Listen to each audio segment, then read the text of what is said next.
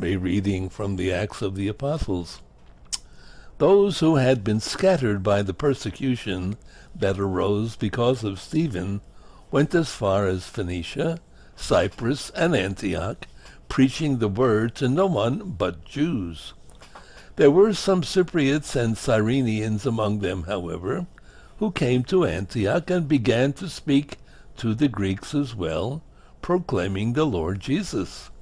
The hand of the Lord was with them, and a great number who believed turned to the Lord.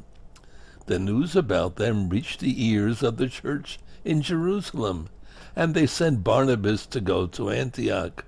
When he arrived and saw the grace of God, he rejoiced and encouraged them all to remain faithful to the Lord in firmness of heart, for he was a good man, filled with the Holy Spirit and faith.